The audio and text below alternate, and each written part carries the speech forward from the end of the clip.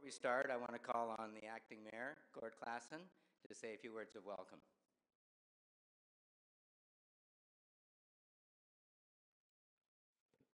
Thanks, David. And on behalf of Her Worship, Mayor Laurie Ackerman, and our council, I want to welcome each one of you here to Fort St. John and to this session this evening. Welcome to our guests.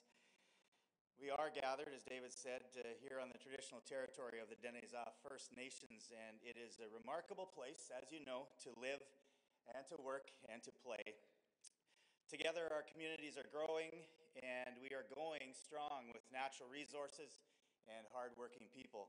The City of Fort St. John believes in building a resilient community with strong, sustainable industry and quality of life for the residents. To that end, we ensure that we provide opportunities for engagement with our residents online and in person. Information, we believe that information output and input is vital to getting it right. We know that not everyone will engage, but we also know that it's our responsibility to provide that opportunity early on in those processes. This process for caribou recovery has left a real vacuum of information for our communities, industries, and residents, resulting in a diminished sense of security and trust, leaving us with an immense sense of uncertainty. And so tonight, it's your role to clear some of that up, to ensure that all of our questions are answered, hopefully. Without that, our input into your process is lacking due to absence of facts. And so we appreciate this opportunity to engage this evening. We look forward to the information you will provide us, as well as the opportunity for us to ask questions and to make comment. We are hopeful that our feedback will be carefully considered, that you will take the time necessary to ensure that our comments and concerns are included in the process moving forward. And so I just want to thank you again for this opportunity. Thank each of you for coming, and I do look forward to a productive session this evening and a truly collaborative and inclusive process moving forward. Thank you.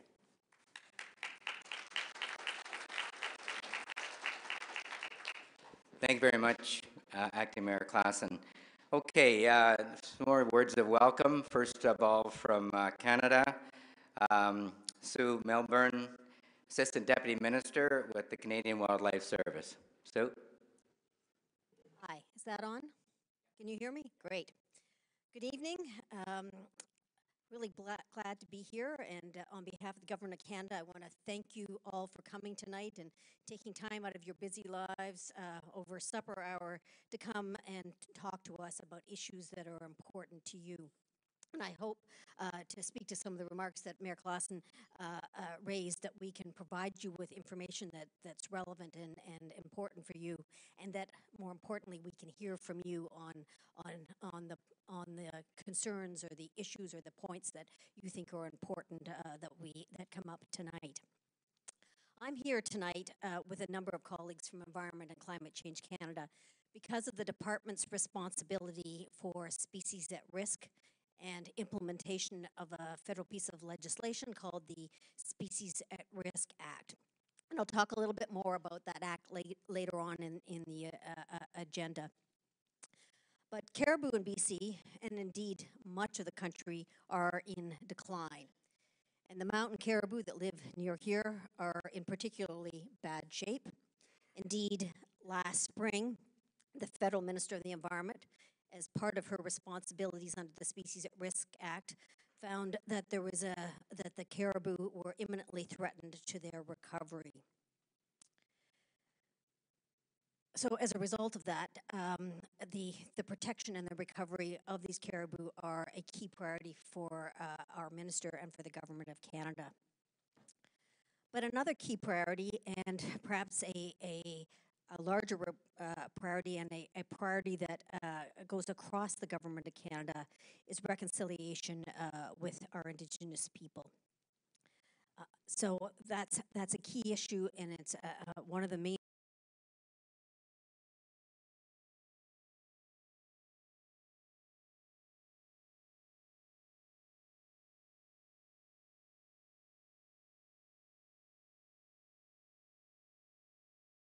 partnership agreement that we're here to talk about tonight. So Species at risk and reconciliation are kind of the key drivers that brought us here tonight. I'm going to pass the microphone on to Tom in a few minutes. But I should just also add that in addition to staff from Environment Climate Change Canada, I have a number of other staff from federal departments that provide services to industry. We have existing programs for industry, for communities, and for individuals.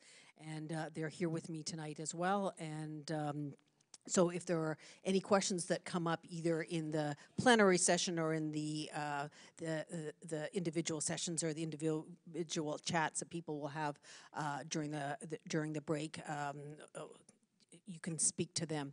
And I guess to do that, I'm going to ask, I'm going to put the federal employees on the spot and ask them just to stand up and turn around and identify who they are. No, just wave and say hello. You'll know that it's a federal employee.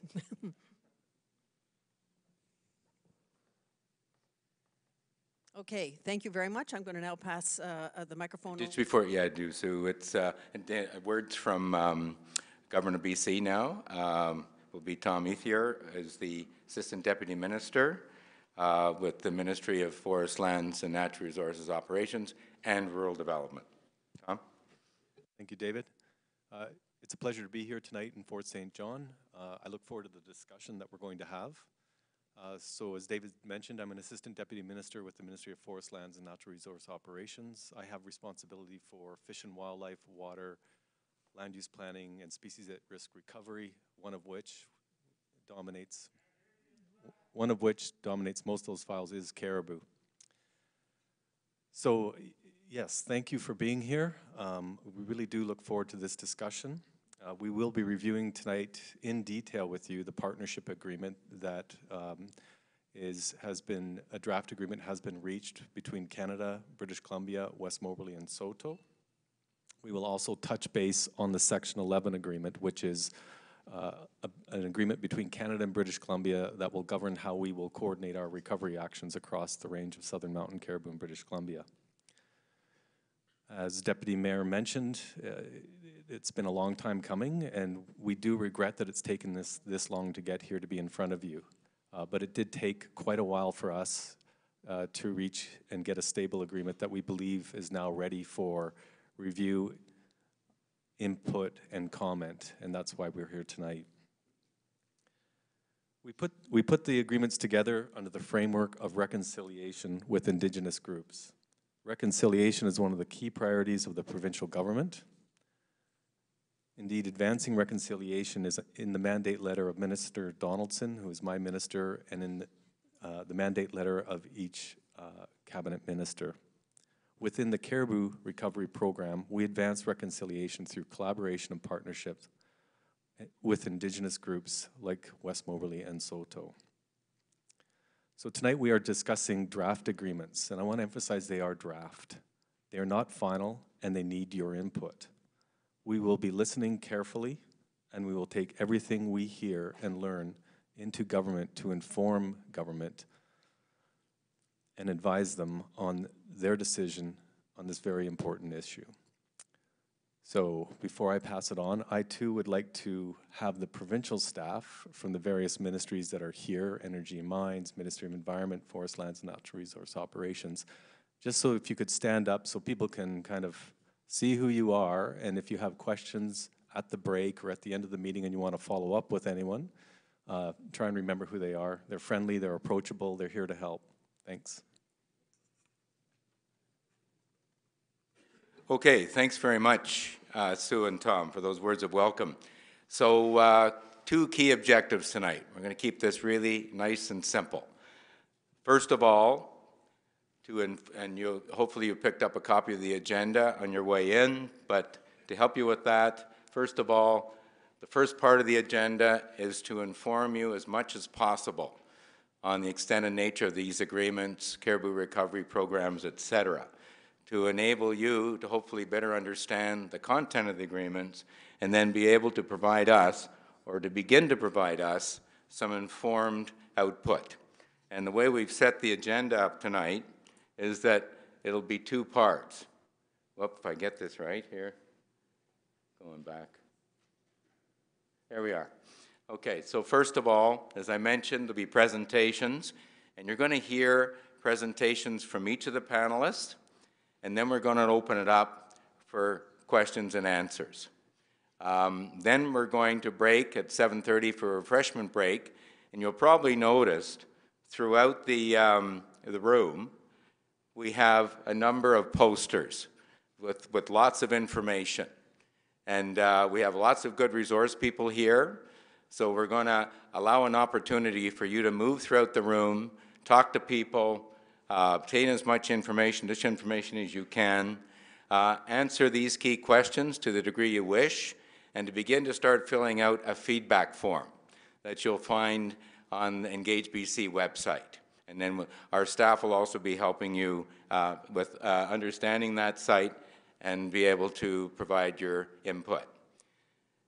As far as the evening goes, I think Acting Mayor Klassen talked about hopefully a collaborative, constructive dialogue.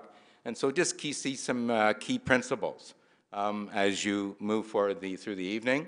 First of all, seek first to understand the various information that's being presented to you, and then be understood, to help us understand your input and provide that for as meaningfully as you possibly can. If you would like to speak or provide some input, because there are so many people in the room, we are going to have roving mics. Raise your hand. We'll get to you as quickly as we can to get your question and or input. Because there are so many people here this evening, we're hoping that you can be as succinct as possible. Try to be respectful of others because there's many people who'd probably like to speak tonight. And then as well, try to show respect, I guess, to all of us, whether we're participants or presenters. You probably heard we had a session last night in Chetwynd.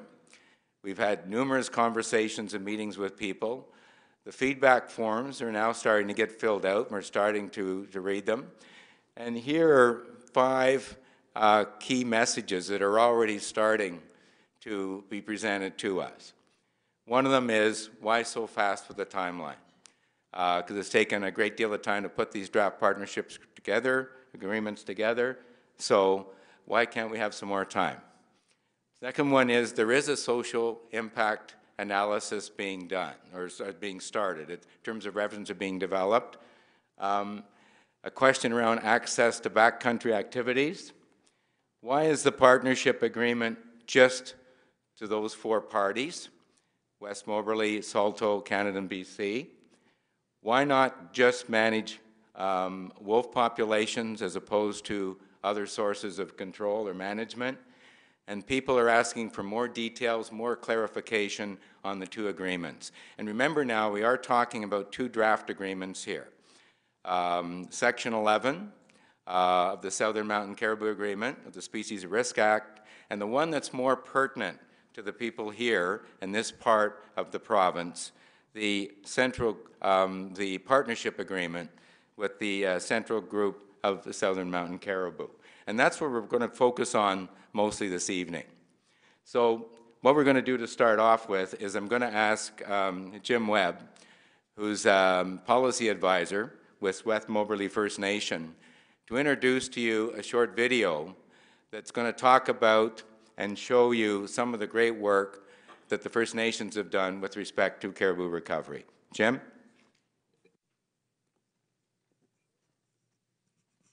Good evening.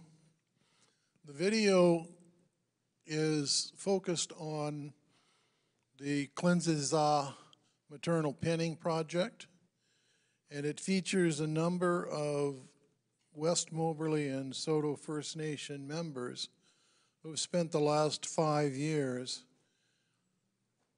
putting together this recovery program and running it. So they talk for themselves in this video, and my role here is to try and give you a little bit of information about the importance of caribou recovery to the Dunaza at West Moberly and at Saulteaux. they have said to both levels of government that the caribou feed them or have fed them in times of need. The caribou were a very important part of what's called their traditional seasonal round. And the caribou were always there for them up until the early 1970s when W.A.C. Bennett Dam was being constructed and Williston Reservoir was being flooded. But that dam blocked the migration route for caribou and started the decline in caribou populations. So in the early 70s, the elders at Soto First Nation and at West Moberly First Nation told their members, you have to quit hunting these animals. And we have to step back from relying on them and begin to think about how they may need to rely on us. So from that point in time, the relationship has changed. And in 2009, we went to court, West Moberly, trying to stop a mining project that was damaging caribou habitat because a herd called the Burnt Pine herd was so small that it would be extirpated if that project had proceeded. That court case and its resolution led to West Moberly saying that they were going to step in and act proactively with some industry partners and some government partners to do what this video shows you. And we've done that for 5 years. We're now in the 6th year. And with that, I'll be quiet and let them run the tape.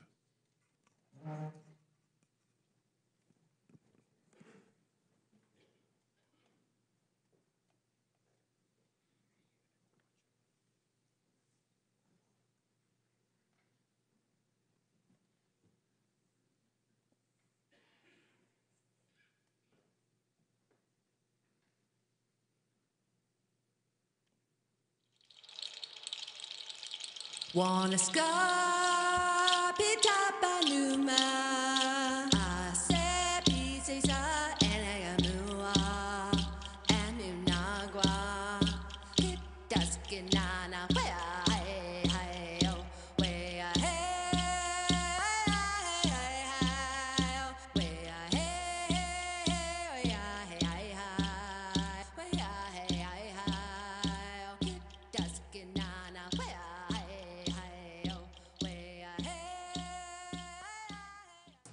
So far for the Caribou Pen, we're going into our 5th year.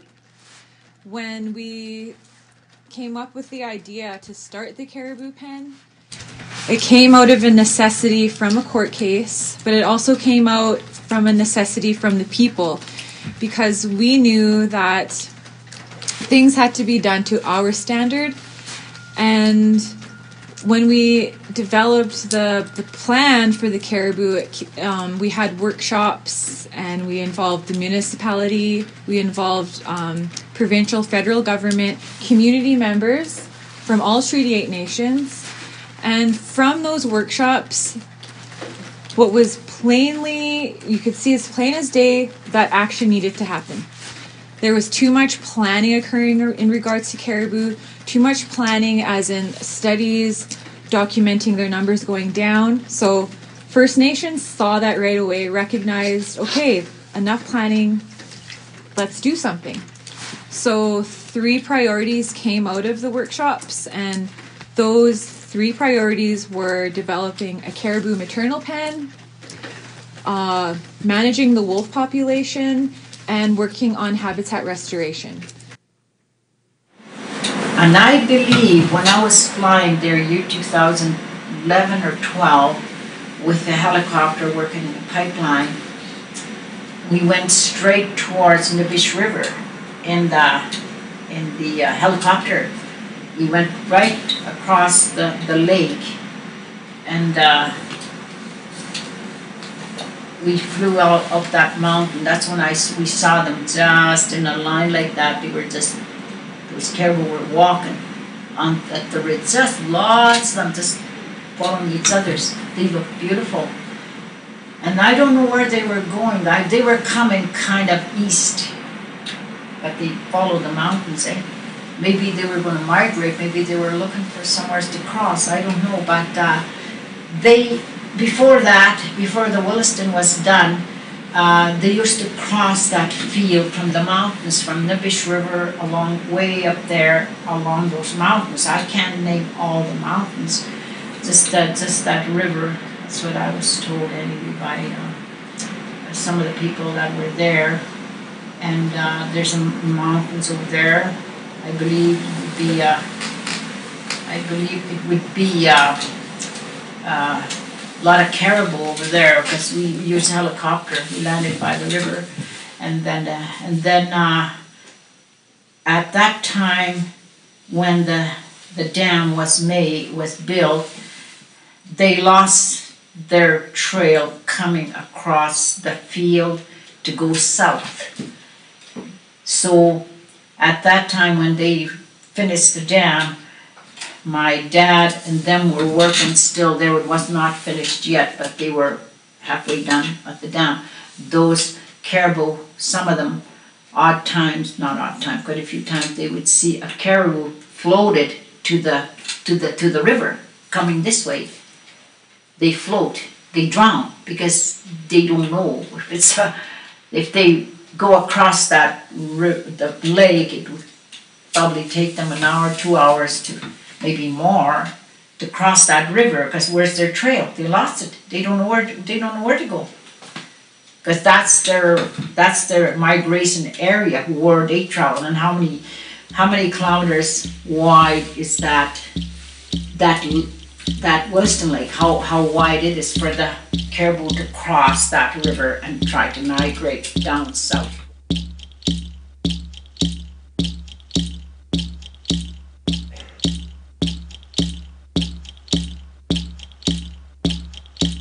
I think it's pretty important, because they were disappearing, and it was pretty well in our culture with the Deniza people, and also with the Soto and the Cree people. They used to go and hunt the caribou. They used to harvest them, and then when they started disappearing, people stopped doing that. And I think it's pretty important, because the people that stopped hunting them said, we can't hunt them anymore because they're almost all gone. So now we're bringing them back. So yeah, it's pretty important. Is it our way culturally and traditionally to ensure that the caribou survive? Absolutely, it's pretty important. I mean, we're living with the most powerful law on earth. Our people always have lived with nature's law, and nature's law means you preserve and you save, for future generations, right? Even with hunting and trapping, it was all based on making sure that the species survives and continues.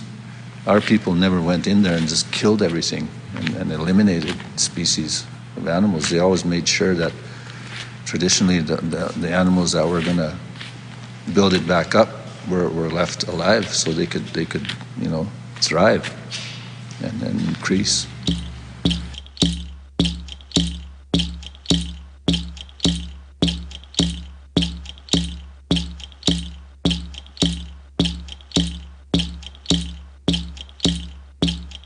So this is, we pick lichen bags. So each year we need at least 300 of these bags full of lichen. And it's not just any lichen, they're very specific on what they like. Here's a picture of the type of lichen we collect. And they do not eat the pine needles embedded inside. And there's about 3 different types that we come across in the field in our area. And they pick the species that starts with cladonia. And it's a Latin word for the lichen. So caribou eat lichen in the wild. They primarily eat it in the wintertime. So it's really important we feed them their natural food when they're in the pen.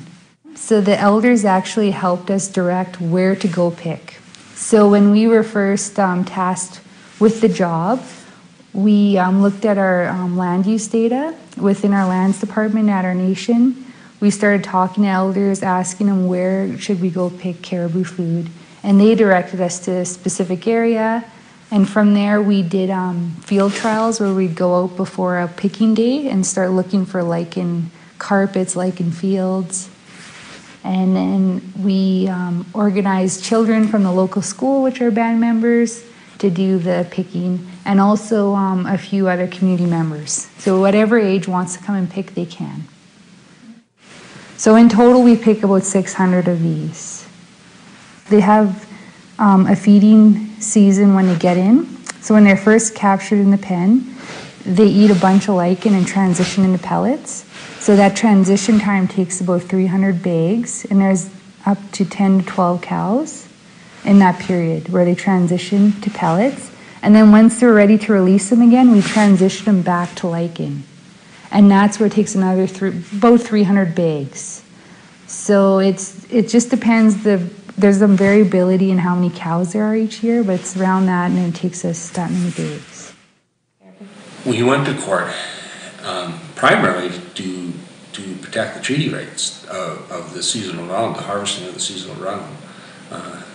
But it turned into this process of trying to save the caribou. You know, once we got into it and started understanding the state of the caribou, we realized that if somebody didn't do something, that the caribou would disappear. You know, which still might be the case, but at least we're in the process of trying to reverse that. In talking with the elders, the caribou were here to help our communities. In times of need, we could always go and get a caribou to eat. We could harvest all the parts as medicinal purposes in the caribou. You know, the hides, every piece of the caribou was used for something. The bones were used for fleshing tools. You know, so they're a pretty vital piece of our culture that's disappearing on us. And that disappearing, a piece of our culture disappears, and we lose a little bit of who we are as the indigenous people of the area. You know, and kind of as the caribou are on the endangered list, I think the indigenous people here in the Northeast are on the endangered list. You know, as trying to maintain our culture and understanding those ways of life are disappearing as we lose the elders. And because we haven't been able to harvest the caribou, we've lost all that knowledge that was there with the elders on the caribou. You know, so that's a piece of us. As the caribou disappears, a piece of us that disappears as well.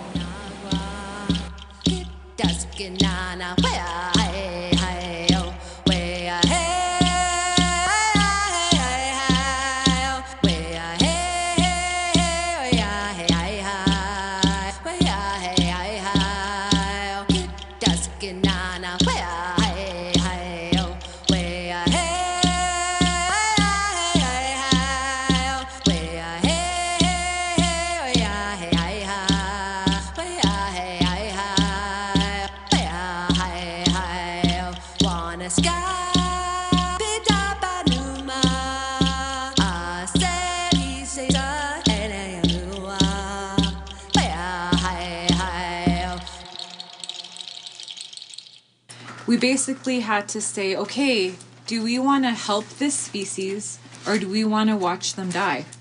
So it was kind of a no-brainer. The community chose, let's help caribou. Let's do our best. Even what I believe that the reason caribou numbers have gone down is from industrial development, caribou habitat being eroded, fragmented, a lot of habitat loss. So it is a human problem that created the state we're in now for caribou. So as First Nations people, we are stewards of the land, we are caretakers of the land. We have somewhat of a responsibility to continue on the life of this species. Like, I don't think any First Nations would say, no, I'd rather let that caribou die. You know, like, I just think it's a moral that is within us as First Nations to support and help where we can. And this was something we could do. And so far it's been successful.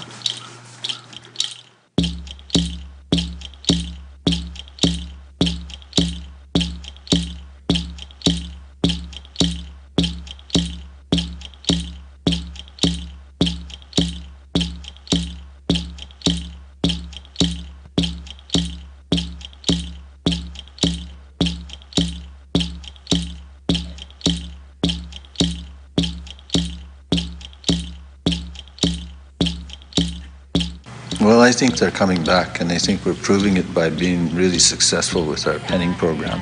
I think it's one of the very few, and I think it's the only one in North America that it's actually successful, and so we're pretty proud of that program. We are bringing them back, and it's just going to get bigger and bigger, bigger and better.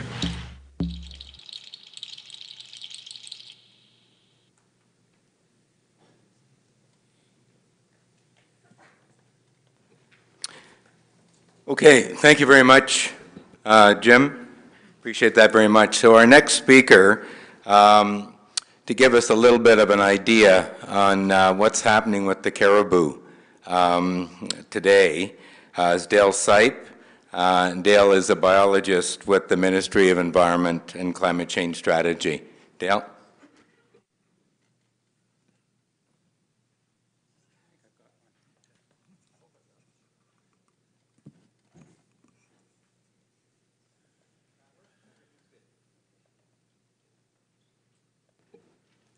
Okay.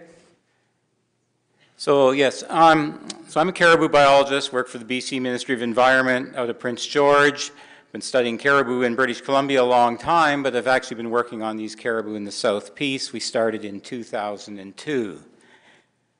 So I'm going to talk about the biology and conservation of these caribou. So first off, all the caribou in British Columbia are woodland caribou, so that's a subspecies. So they're all woodland caribou. Now, in fact, all the caribou and reindeer in the entire world are actually all the same species. It's Rangifer tarandus. But that's broken down into a number of subspecies. There's 3 different subspecies in Canada, but the one in British Columbia is the woodland caribou. Now, these animals, however, are further broken down for conservation, status, and recovery planning. And these are called designatable units, and there's 12 recognized designatable units in Canada. And within British Columbia, we have 4 of them. We have the boreal caribou coming into northeastern BC, sort of north of here and north of Fort Nelson, in the green there. They're nationally listed as threatened. From Prince George south down to the U.S. border, on the east side, or on the west side of the Rockies, we have the southern mountain caribou. So they're not here. In northern British Columbia and into the Yukon, we've got northern mountain caribou. And these guys come right down, including the Graham herd north of the Peace. But the bulk of the population that we want to talk about here today is this designatable unit 8 here, which are called central mountain caribou. So these central mountain caribou are generally on the east side of the Rocky Mountains, south of the Peace River, and then down to, well, they used to go down to Banff, but the Banff population has been extirpated. The final ones were taken out by an avalanche a few years ago. So we've been studying these caribou, like I said, since 2002. A lot of this work relies on radio telemetry work. We capture these caribou, put radio collars on them.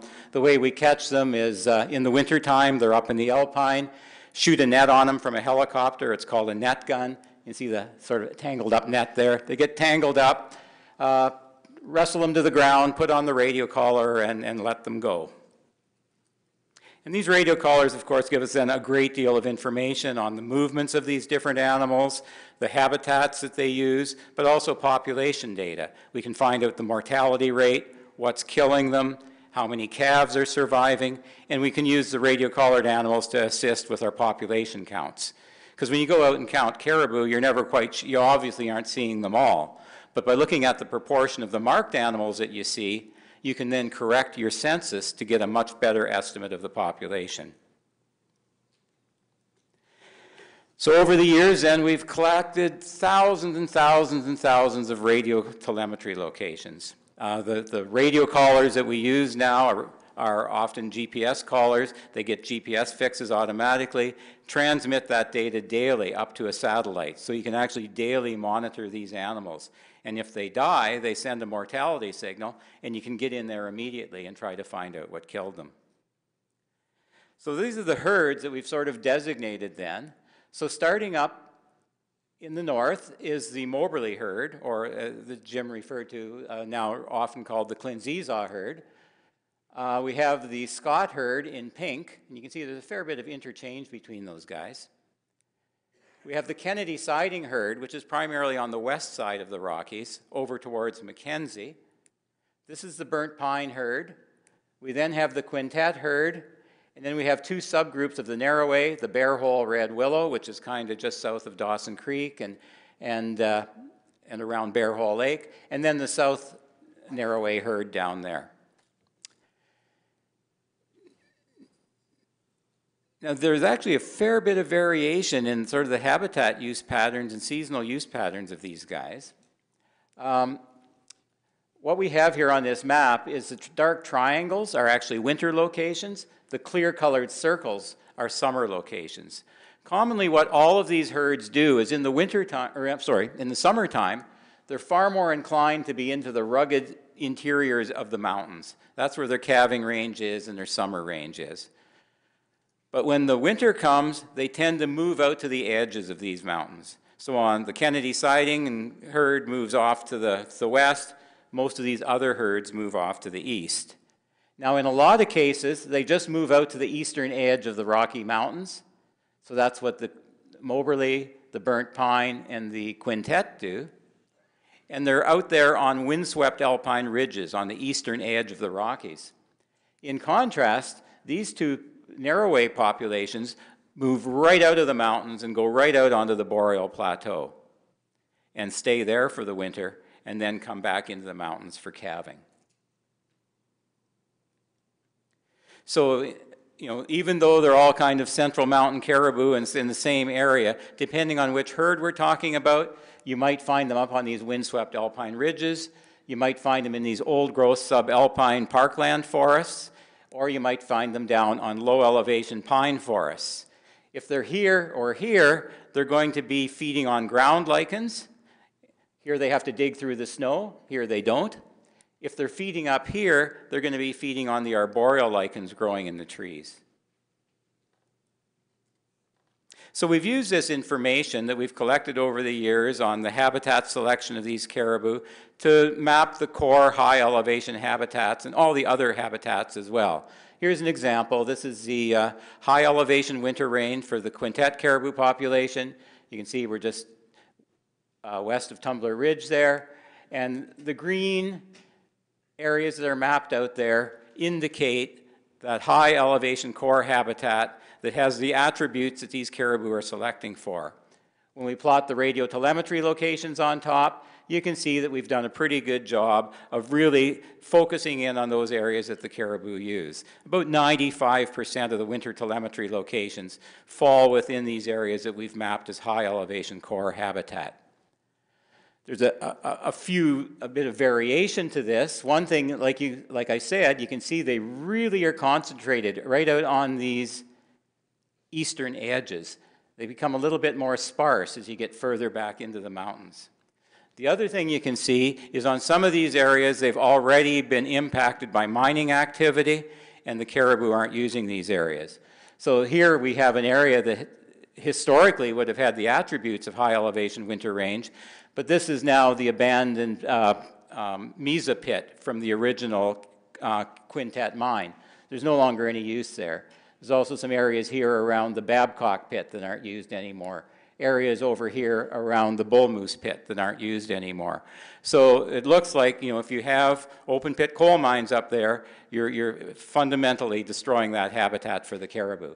And there's got to be a limit to how much you can do before these caribou are really going to suffer the consequences.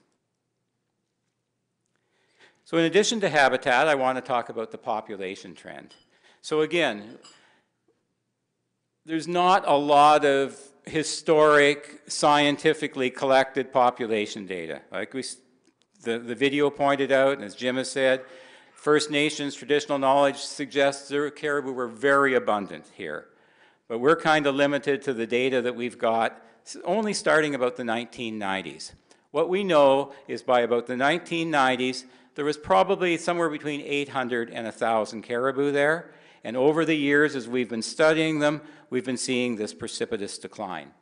So for example, the Moberly herd, back in about 1995, 198 caribou were counted there. And they continued to decline till they got down into the low 20s just a few years ago. The Kennedy siding herd had 120 caribou in 2008. It had declined down to about 50. The burnt pine herd here in orange has been extirpated. It never was particularly big in recent times. There was only about 20 caribou out there, but a few years ago, the last one disappeared. Again, the quintet population numbered 180 to 200 back in 2008. It was down into the low 30s just a few years ago.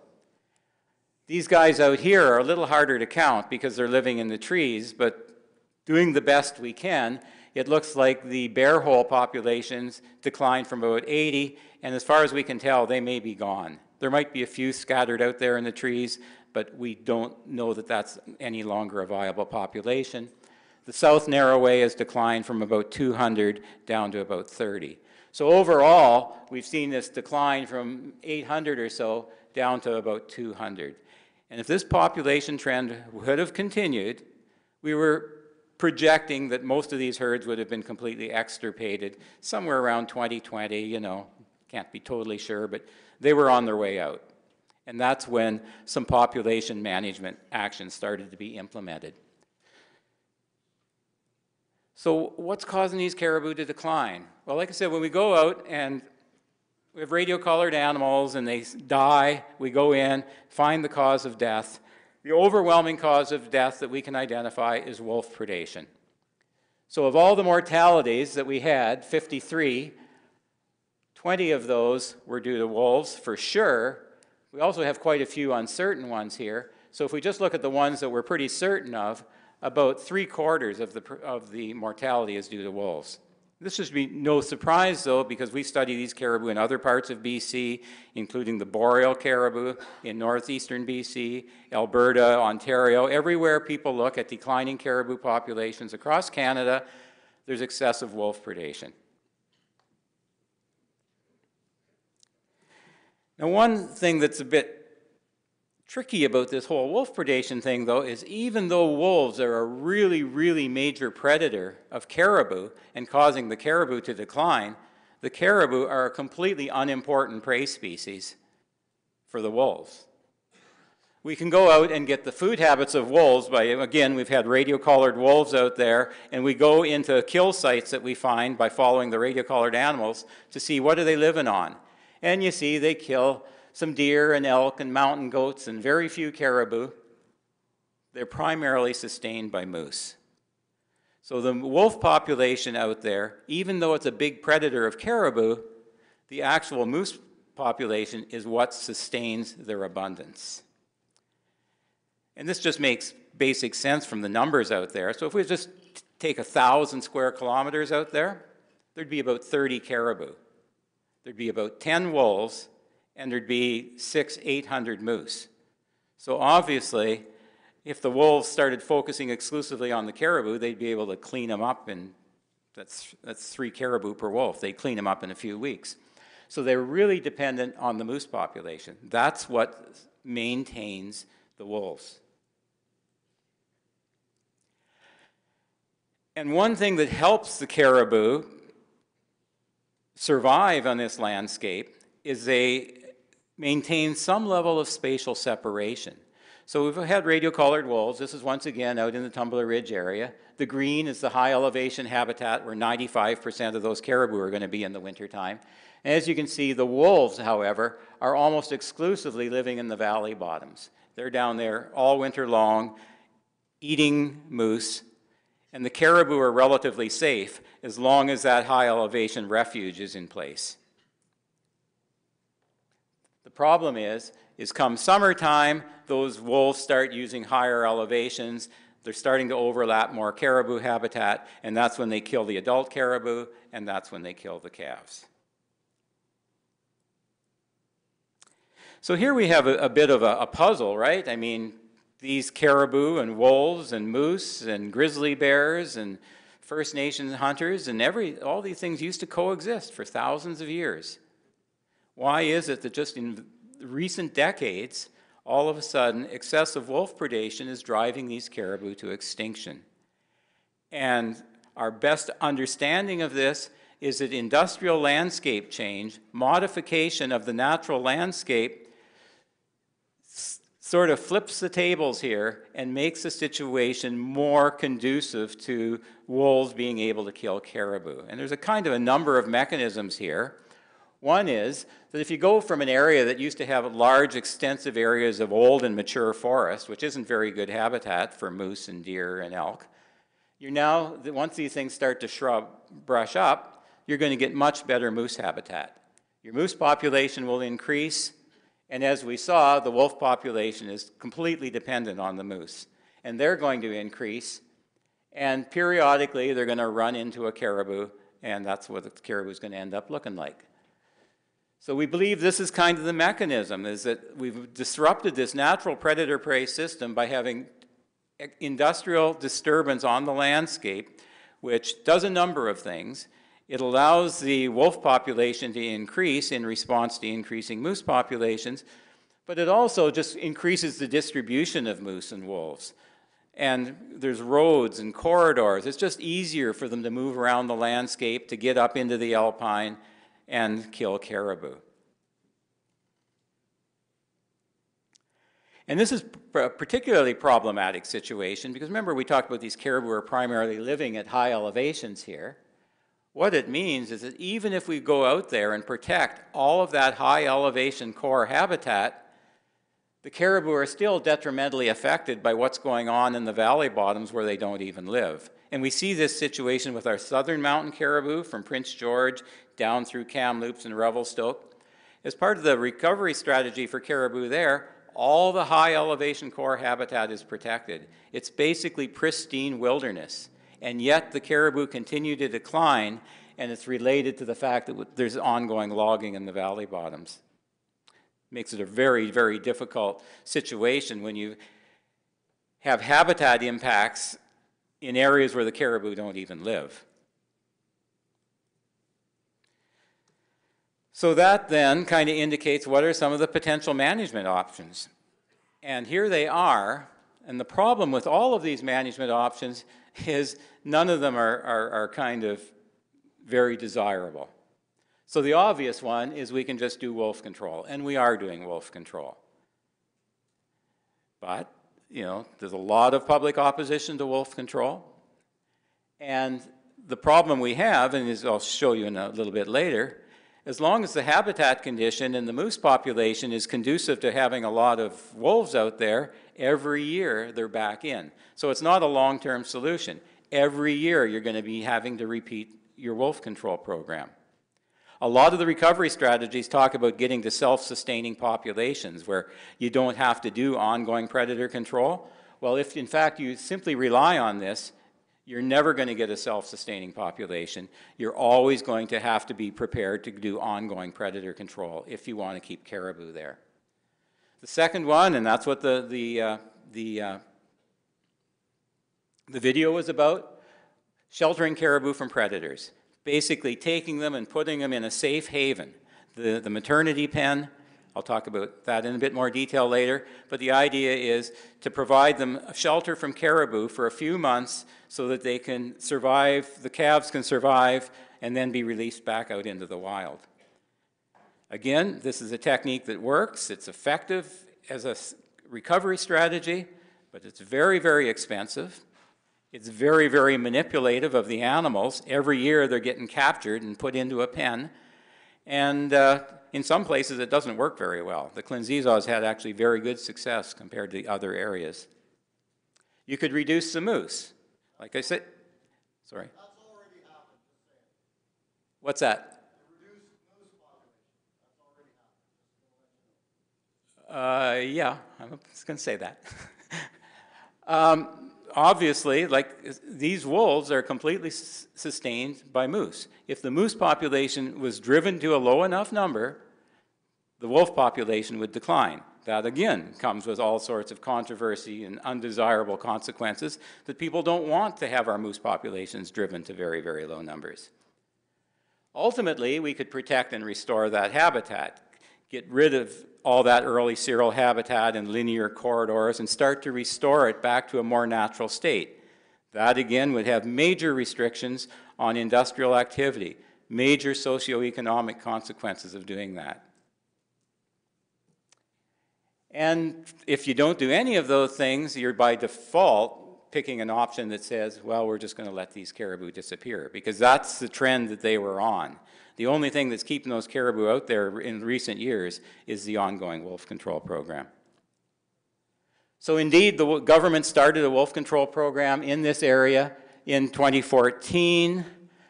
This is the treatment area. It includes the populations for the Quintet, the Moberly, and the Kennedy siding. It's 18,000 square kilometers in total. Caribou, or the wolves are killed in the wintertime by aerial gunning from a helicopter. Often some pack members are radio collared first to make it easier to find them and make sure that they actually have their territory in this area. And the first year, only 57 were killed. The program was slow to get off the ground, didn't get going till late January. Conditions weren't good. It really was pretty ineffective that year, and we didn't detect any effect whatsoever on the caribou. So by taking a fraction of the population of wolves, it's as good as nothing. In subsequent years, the attempt has been basically to kill them all. Try to get every wolf out of that area. The next year was very successful, 201 killed. This shows where they were killed, and the two different colors here are the red numbers here were trapped by the First Nations around the Clinzizaw pen. They were very effective at trapping out the wolves in that local area, but for this widespread area, we still need to rely on the helicopter gunning to do it. Again, though the next year you go out, and even though you've probably killed every wolf out there, the next year there's 100 back. The next year there's 115 back. They just keep coming back in. It's year after year. Now this year, as I understand it, they only killed 50, and they're pretty comfortable that that was all that was there, or close to that's all that was there. So it maybe looks like maybe this recolonization is starting to drift down a little bit, but it still needs to be ongoing. And it works. So if we take a look at the caribou response, before wolf control, we were getting about 14% mortality a year. That's down to about 5. Calf recruitment was about 16 calves per 100 adults. Now it's up to about 25. The herds were declining by 15% a year. Now they're increasing. So it works. Wolf control works, but it comes with a lot of effort, and it needs to be ongoing. Again, we talked about the maternity pen. Again, the idea here is when we catch these caribou in the wintertime and get a blood sample, about 95% of the cows are pregnant. So they're giving birth to a calf in the spring. And yet, if we go out normally and do a calf count in July, half the calves are dead. About half the calves are dying within those first few weeks of life. Now, there's been some studies on that, putting collars on newborn calves, and they die from everything. Wolverines kill them, wolves kill them, bears kill them, eagles kill them. They die from accidents. They're just really vulnerable for those first few weeks of life. So the idea is, if we can keep them safe during that time, we'll improve their survival. So these maternity pens, there's been a number, and they tend to be in the range of 14 hectares, not particularly big, built with geofabric. And in March, they go out in helicopters, net gun the pregnant cows from the high elevation alpine habitat, bring them down into the pen. As you saw in the video, they get fed a combination of lichen and some pelleted ration.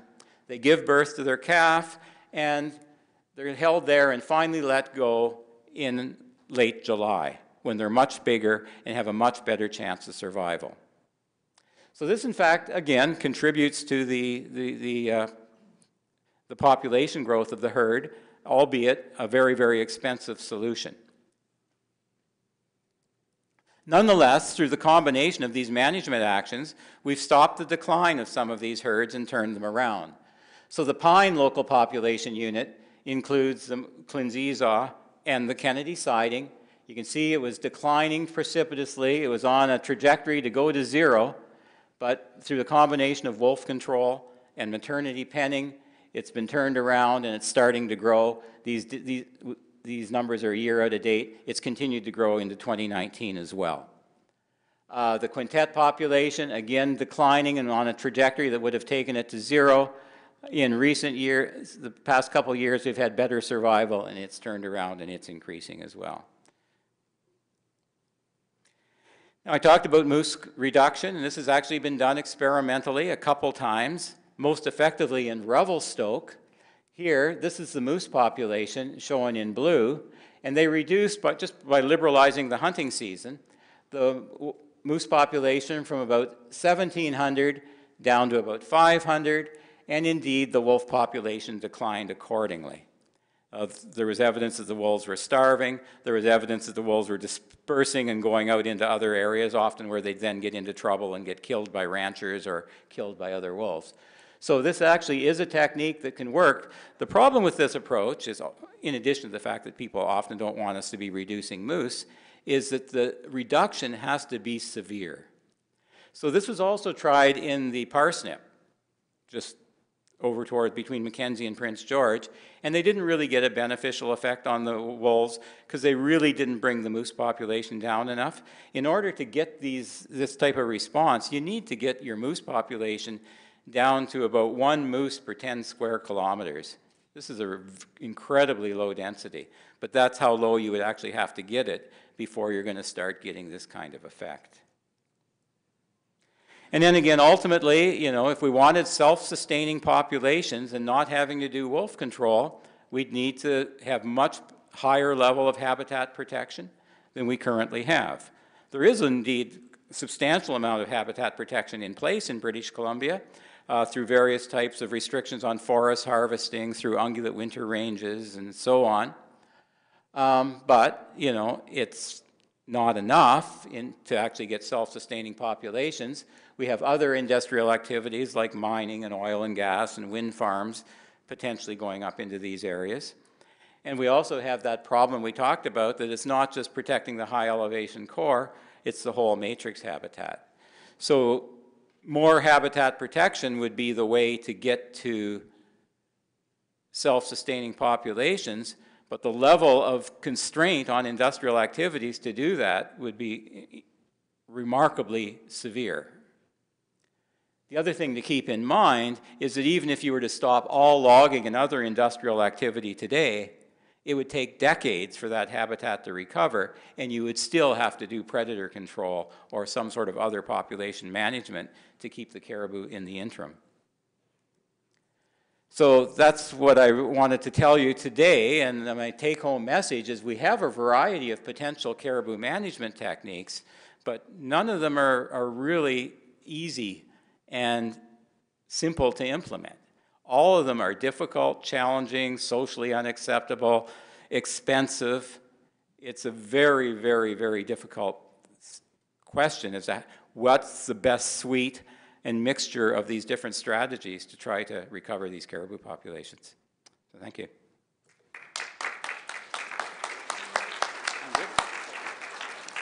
Thanks very much, Dale, and you'll get a chance to ask Dale some questions in a few minutes. But before we do that, next up for just a brief overview of what the province is doing right now with respect to its caribou recovery programs, Darcy Peel.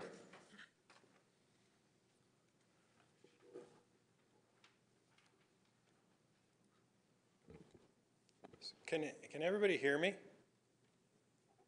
Maybe I'll take a mic.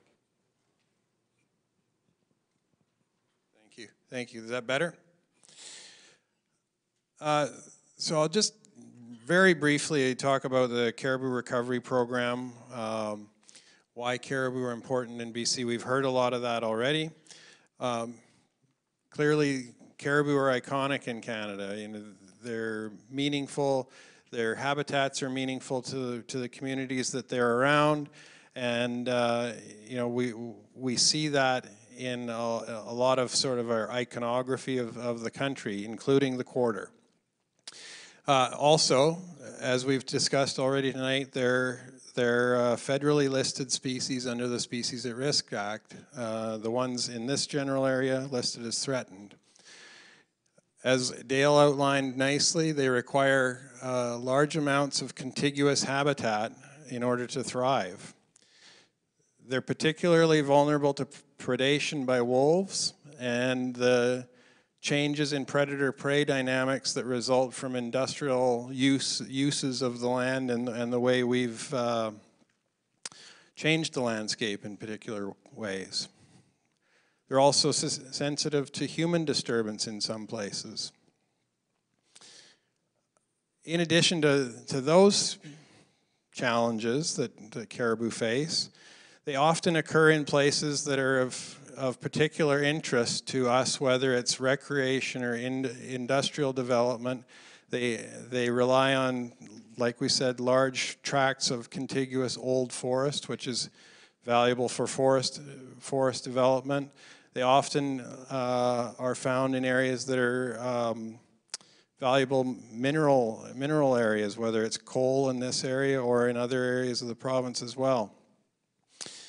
And in addition to that, and we've discussed it a little bit tonight, they're significant to First Nations and the community, their First Nations history and the communities that they have supported for thousands of years. And so for those reasons, and you know, we fill a room to talk about caribou, and we'll do this night after night after night. These issues are important to people. The landscape that they occur on is important to people, and the animals are as well. So back to the map. As you'll see, the caribou that we're specifically talking about tonight are these ones. But there's 54 herds in BC, ranging from the US border right to the Yukon, and they're made up of the southern mountain caribou, which Dale described nicely, the boreal, and the northern caribou. And as you can see on the side here, there's approximately 16,000 caribou remaining in BC. That's down from in the neighborhood of 40,000 in the 80s, so down significantly. So in response to the acknowledgement and watching that decline happen, the BC government has been attempting to manage caribou and recover caribou in the province for a number of years. There's been a lot of work done. Dale's been a part of a lot of that work in caribou for a couple of decades at least. And there's been numerous others as well that have collected a lot of information. So we understand caribou and the way they utilize the landscape in BC and the things that are driving the decline. So in recognition of that, BC struck out on a caribou recovery program that took all that information and brought it to a provincial program. The goals and principles, goals and objectives of that program are to recover caribou in identified herds, to provide certainty to natural resource users, to the people who use the landscape, whether it's for recreation or the work that they do, to continue to advance collaboration and reconciliation with Indigenous groups, work like the work that's happened with the Soto and West Moberly, with the Matpen and other work like that. We want to continue to develop collaboration with communities and community partners across the province as well. And we're actively looking for partners in doing that. And I suppose the other thing and the reason everyone's out here tonight is people want to be a part of this, and they want to be heard as to how they can contribute, how they can be involved. And we're here to hear that and incorporate it into the program. So thank you very much.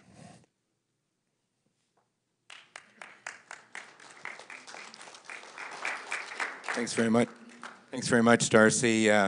Which mic would you like to use, Sue? Back to Sue, and she's going to talk about the federal program areas. Thanks. So I'm going to talk a little bit about the, I guess we need the next slide. How do we do that? Push the mouse.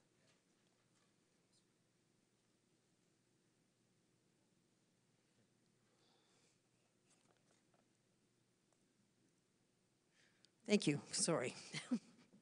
So I'm going to talk a little bit about the Federal Species at Risk Act, and that is a piece of legislation that's designed to protect and recover wildlife species like the South Mountain caribou. However, that act is really designed to work with provincial legislation that manage wildlife, and the Species at Risk Act was really designed to be sort of a last resort. Now, the act is a very complicated act, and it's got a lot of requirements, a lot of prescriptive things that must be done, and it also has a lot of tools that help recover the species. So we've heard already about the recovery strategy, so that's one of the requirements under the Act is after you list a species, you must, and it's either endangered or threatened, you must actually develop a recovery strategy that lays out what needs to be done to protect and recover that species. There are other tools like the Section 11 agreement, the partnership agreement that we're talking about that are enabled by the Act, so there's a whole range of things that can be used under the Act. But one of the tools is something called an emergency protection order. And that can be used if the minister comes to an opinion that the species is imminently threatened either to their survival or their recovery. And last May, the Federal Minister of the Environment, Minister McKenna, did indeed find that the South Mountain caribou throughout the range is imminently threatened to its recovery. And in particular, so that finding actually covered the whole range of South Mountain caribou, but in particular it was influenced by 10 local population units. Those are individual herds within that range being of particular concern, and that included some of them that we've seen here, the Quintet and Norway. And I should add that before the minister came to that decision, she'd received multiple requests from parties to form that opinion. So she was provided with considerable material and strongly urged to turn her mind to decide whether there was an imminent threat or not. And indeed, she found one. Now, under the law, under the Act, after the minister finds that there's an imminent threat to the survival or recovery of a species, the minister is then obligated to recommend an order to the federal cabinet. Now, an order is like a regulation, and in this case, the regulation, due to the type of instrument that we have, is essentially a prohibition order, which would say, in a certain area, you can do nothing that will harm the caribou or harm the critical habitat to the caribou. That's a pretty blunt instrument. It's only been used a couple of times. So that's what the minister must recommend. But the minister recommends to the federal cabinet, and then the federal cabinet can consider a variety of options of what it really wants to do. It'll take into account what the minister recommends, but it can also look at other options. And it can also consider socioeconomic factors in its decision making. So as we've heard, caribou require more than just a prohibition. To actually recover, we've heard things like needing for predator control, needing maternal penning, needing restoration of the habitat. Those are kind of things that wouldn't be covered under an order. There are other activities. So there can be a combination of things that could be used to recover the caribou. So I think what we're talking about here today, the Section 11 bilateral agreement between Canada and BC throughout the range of the South Mountain caribou, coupled with the partnership agreement that we will talk in more detail about, that's one of the alternatives that the federal cabinet could consider when it's faced with this decision. So I hope that that sort of put a little bit of the context of the Federal Species at Risk Act in terms of why we're here today and what the activities and the types of agreements that we're going to talk about.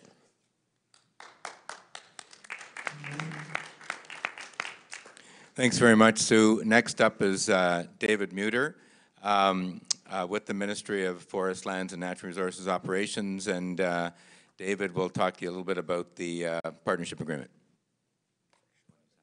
I think I'll use this. Can folks hear me okay? Is that good? So thank you. So picking up from where Sue left off, I'm going to talk a bit about the Section 11 agreement and give you some context and background on it to bring you up to speed on this. So as Sue mentioned, the Section 11 agreement, it's called the Section 11 agreement because it refers to the section within the Species at Risk Act that lays out the ability for the federal government to enter into an agreement with another government, in this case BC, to put forward the recovery plan that is going to be put forward for the recovery of a species. And as Sue mentioned, we see this Section 11 agreement as an approach that's a little more nuanced and allows us to access all of the recovery tools for caribou, but also more importantly, puts in place a plan for engaging with communities as part of that Section 11 agreement. So this is a more collaborative, more nuanced, and allows us to access more of those tools. As you can see, it's between Environment and Climate Change Canada and the Province of British Columbia. And the Section 11 agreement applies to all southern mountain caribou, and that's the populations that are in each of those little blobs on the map there.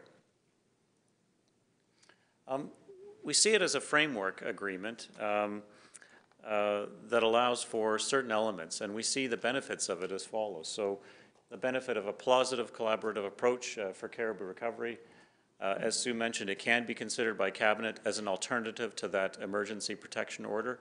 This is a more nuanced approach that includes collaboration in all of the tools available for caribou recovery. It allows us access to federal funding to support the Section 11 agreement. It also demonstrates a strong stance on species at risk, recovery of species at risk, again another part of solution other than that emergency order.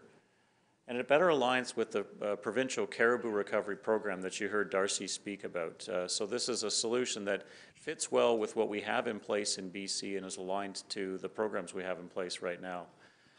You'll see in the online materials, there's also details in Annex 2 that lays out the specific actions that are envisioned in the draft Section 11 agreement, both what's currently underway and what the other actions that are envisioned to be taking place over the next several months. So that is the Section 11 agreement. And, whoops, there we go. I'm going to hand it over to, well, I'll hand it back to David to hand it over to Russ. Thank you. You'll be pleased to know it's one more speaker.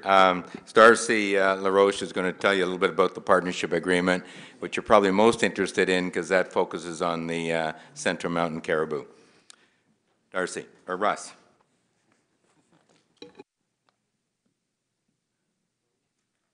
Hello, that's better. Thanks, David. So yeah, I'm here to talk about the partnership agreement. Just double check everybody can hear me fine. Perfect. So as David just mentioned, the Section 11 agreement is the broader area here in the gray. The partnership agreement is more in your backyard. It's these orange units here, the Pine, Narrowway, and Quintet population units. And the parties to that agreement are Canada, the federal government, provincial government, as well as West Moberly and Saulteaux First Nations. And the purpose of that agreement is just to set out the the shared objective to stabilize and grow to self-sustaining populations in the central mountain caribou. And so we saw that video earlier. It was really good. Talked about some of the work that West Moberly and SOTA was doing. This is an addition, or this is some of that as well, but a couple of addition things. And so the question comes up, why West Moberly and SOTA First Nations as far as other partners to this agreement? And this is part of the answer. And that is that they've really demonstrated some leadership in that area as far as caribou recovery actions. We saw about the maternal penning. We talked about the ground predator management. They've done a bunch of planning and research themselves on habitat. And they also own, I think, a couple of companies now, actually maybe even 3, there's only 2 up there, that are beneficial to caribou recovery and related to restoration activities and the plant nursery there. And in addition to that, and Jim mentioned this earlier as well, they implemented a self-imposed moratorium on caribou hunting a long time ago, recognizing the impact and the decline in the caribou populations. So what is the draft partnership agreement? It's online. I think probably some of you have looked at it, and it's a big document. And these are some of the key items to that agreement. And I'm going to cover these a little bit more in depth in the next slide. But the key actions or the key items in the agreement are high elevation habitat protection, some other protected areas, specifically in that Clinzeza-Moberly area, and establishment of what we're calling the Caribou Recovery Committee, as well as some commitment to recovery objectives, land use objectives in other parts of the landscape there. In addition to this, there's also commitments to predator management, funding for maternal penning, restoration activity, so a couple other items in the agreement itself. This is a busy map, I recognize that, and I'm going to be back there a little bit later, can walk through some of this more specifically if you're interested, but I'm going to try to run through it here. I'm going to try to take the time to do it right. But this is the partnership agreement area. I'm going to start with these green areas here. So these green areas are in that Clinzeza area. This is the highway there, Mackenzie, Chetwynd. That area is right now in the draft agreement set up for an interim habitat protection area. And so in that area, there would be prohibition on further approvals of applications for type tenures, forestry, mining, those types of things. In addition to that green area is this blue area, which is also proposed as an interim habitat protection area. And this is really linked closely with what Dale was showing us earlier in that core critical habitat for caribou. A lot of this is alpine tundra, and this is key to caribou survival, protection of this area. In that area, there are some forestry operations, there are some mining operations, but largely those, in what's being proposed here, there's an alternate area, and I'm going to talk about that right now, this orange area here dispersed through. So that's what we're calling the sustainable activity area. And so it's in the high elevation habitat, but there is some existing tenures there that are in place, and there's room in that area for those to continue to proceed. In this activity area, there would be use of the Caribou Recovery Committee I mentioned on the last slide. So the Caribou Recovery Committee would look at applications in those areas and provide a recommendation to a decision maker. Basically, does the application consider the impacts to caribou? Does it attempt to mitigate those impacts to the best of their ability? What are those mitigations? What's the impacts going to be? Those type of items. The committee, which involves membership from SOTA, West Moberly, Canada, and BC, would look at those impact assessments, mitigation plans, and the application itself, and take that information and provide a recommendation to the decision maker on whether they support this application. And we can talk a bit about that more in a few minutes. So that would apply in those orange areas here, as well as these areas around here, so what we're calling the B1 area. And as far as the labeling on these, that's just for reference in the document if you looked at it. And so that would cover the A1, the B1, the 2 protection areas. Then there's this other area called B4, and it's largely like the other sustainable activity areas in that the Caribou Recovery Committee would apply there. The different in this area is there would be an extra focus on restoration and conservation. So probably additional funding for restoration activities, also potentially land use objectives that might guide development in those areas in certain ways that are a little bit more sensitive to caribou. And then finally in that area is this B5 area. And largely that's just an area of identified by West Moberly First Nations as an area of intent for a First Nation woodlands license. There's been a commitment, government's made a commitment to West Moberly in previous agreements to issue a First Nation woodlands license to them. And this has just been an area identified by West Moberly as a potential location for that license.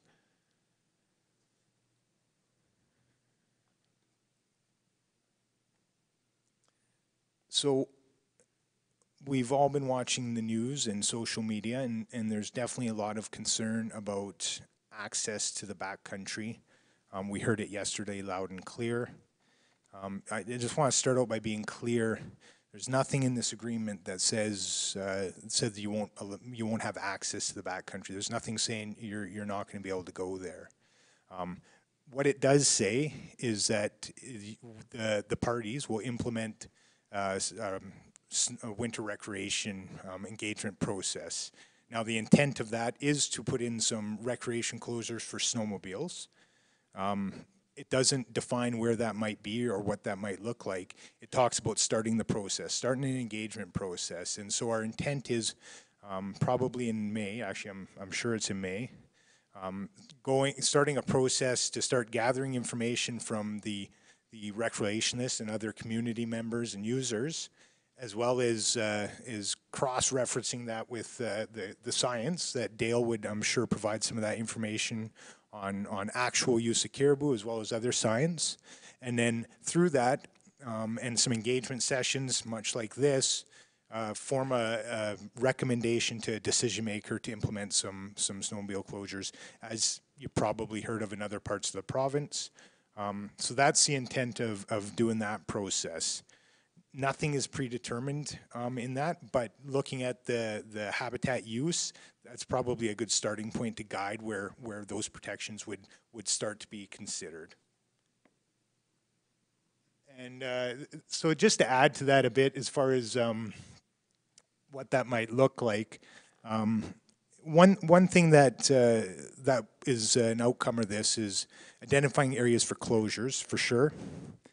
But also in addition to that is identifying areas to invest in. And there's a commitment to provide funding to improve some areas for new use or for enhanced use. And so that's a commitment as far as part of this process as well. And obviously the outcome here is just to provide some direction and clarity to the snowmobile community and users out there. David, I think you're up. You taking this one or am I? Okay, and so as far as the next engagement and next steps, so we're starting our engagement yesterday. Well, we started last week with access to the websites and whatnot. Through the next month, we're going to be engaging with communities in the Northeast. We want to start here because of the partnership agreement, but also across the province on the Section 11. We're going to get a bunch of feedback from the likes of all of you in this room through these sessions, as well as going through the Engage BC site and also paper copies if required. And then all that information is going to be rolled up into a report on what we heard. And then through that process, that information will help inform the decision makers. So the decision makers for the nations, the decision makers for the province, and the decision makers for the federal government. We'll take all that information, the impact analysis, what we heard from all the people, and that will help inform the decision on moving forward with these agreements. And then ongoing after this, there's still work to do as far as more long-term planning in other areas for caribou management in the central group and other parts of the province, of course.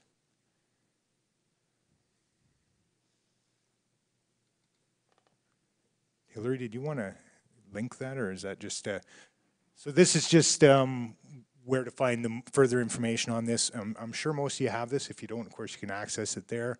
I think a Google search of Engage BC Caribou will get you there as well.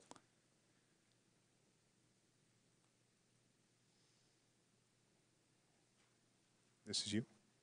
Thanks. Thanks very much, Russ. Okay, so now it's your turn. You've been given lots and lots of information over the last hour and a half, and I'm going to use the other, I'll use this.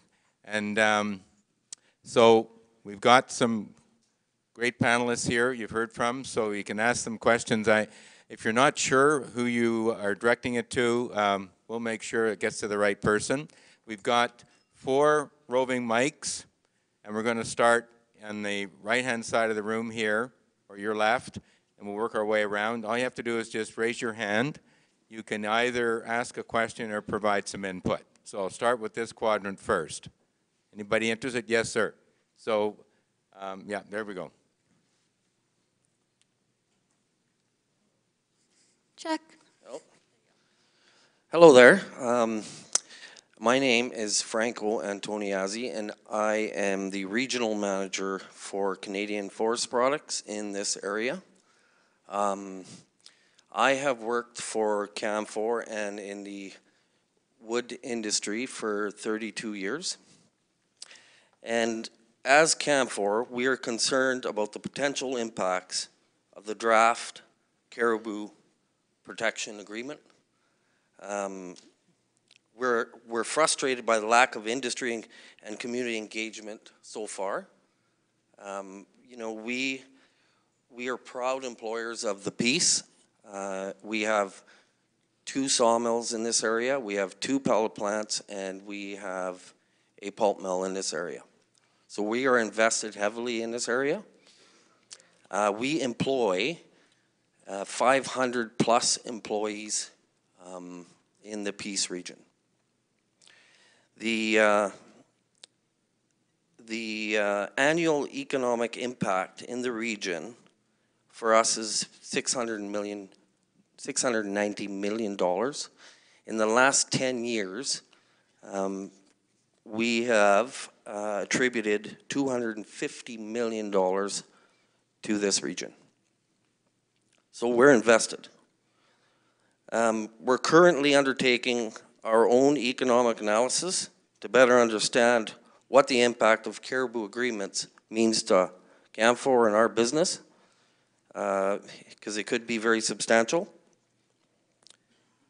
But we're very concerned that we believe these arrangements will significantly impact the industry, our employees, and the communities where we live and work in.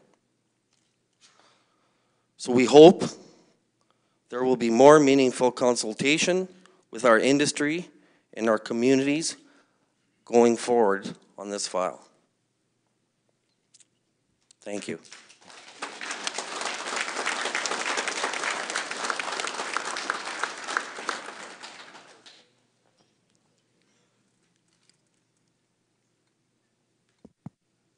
Hello? Hello? Yeah, try that one.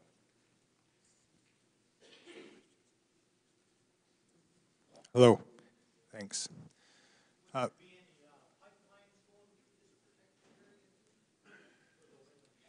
We'll just come back to that in a sec. Sure. Just, Russ, you want to do a quick answer to Yes. So just to address that comment. So just so everybody knows, we have been engaging, and not to the degree probably preferred to by the licensees, but we have been engaging with the licensees in the Peace area, mostly West Fraser CAN4, Louisiana Pacific, as well as BC Timber Sales. We've been providing some of the information as it's coming out, And they have pretty much everything now, I would say, and we are working with them to ensure they understand how we are interpreting the data and coming up with our impacts, and making sure we work with them to reconcile any interpretations they have on that data. So we have been working on it with them. I understand sooner would have been better, and I recognize that, but we have been doing it for at varying levels for probably 3 to 4 months now. Obviously, more so more recently. Yeah, gentlemen, the question on the pipelines. Yeah, we get your mic. Go for it. As would the pipelines be affected by this?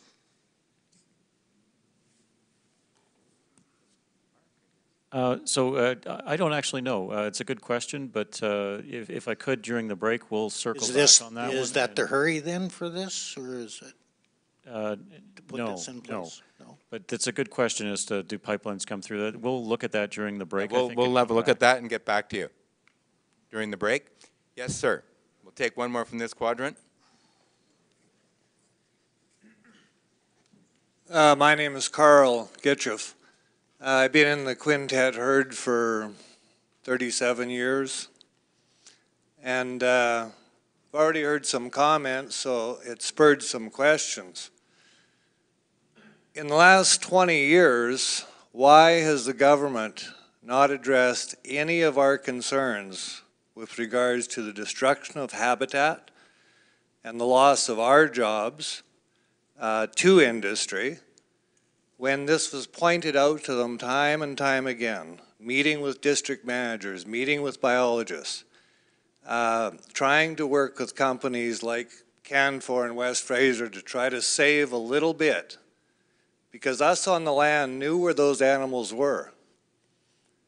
And the government completely ignored that. 20 years of ignoring is what created this situation. I listened to Dale's presentation carefully. He chose his words very carefully. And he's right in what he said, but he didn't expand on all that he knows. The moose population, for example, was at a place in this area where you didn't hunt moose. You went and you shot one. They were everywhere. And the wolf population was nowhere near what it is today. There are no moose today. In the 70s, I was in the Narrowway. I ate caribou because there was no moose. So the analogy that was given about moose numbers coming up, predators coming up, you got to reduce the moose and everything else save the caribou, simply isn't true. If you're going to manage wildlife, you have to manage them all. BC has not managed predators for the last 20 years. That's a fact. I can remember a time when you'd hardly even seen a wolf track. And why was that? Because man collectively persecuted wolves all across the world. And we took their numbers down to where we could deal with them. And then the government brought in restrictions. You can't do this. You can't do that. And slowly but surely, these predators responded. You need a 70% reduction in the numbers, reduction of predators to have an effect on them. All we do now is tinker with them. I also disagree with the stats on what's sustaining wolves. Beaver are a big component to their survival. Biomass science has proven that. Not just moose. So my question, back to whoever wants to answer it, why has the government done nothing? They announced 5 years ago $27 million for caribou recovery. If you do the math, it's $2,000 to kill a wolf. You do the math, works out to $18,000 allotted per caribou. We're here because we're concerned. You guys are here because your mortgage is getting paid by it. So 27 million, where are we today? Anybody want to answer?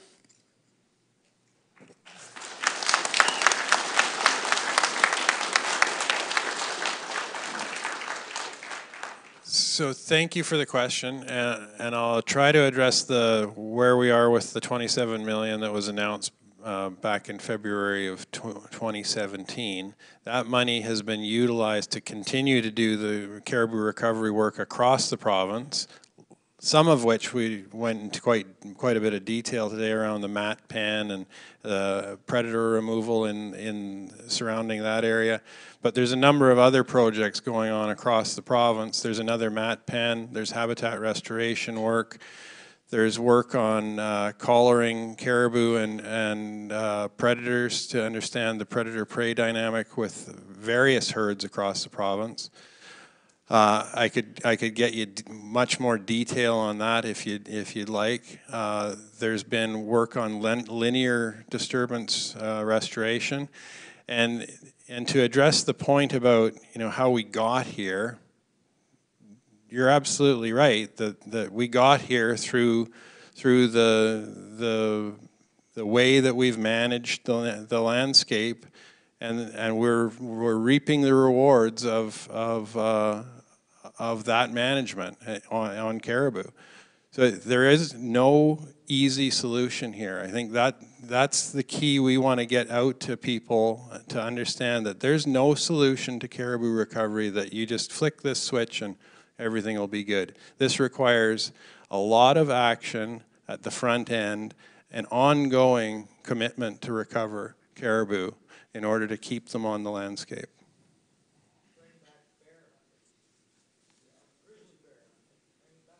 Okay, we'll come back to you, okay, sir? A quick supplementary. Okay. Moving forward, in response to your answer, I've read your documentations, and under financial arrangements and support, it says clearly that Canada and British Columbia acknowledge and agree that any funding to implement this agreement is subject to their respective priorities and budgetary constraints. That tells me that if something else pops up and they need the money, it isn't going where they say it's going to.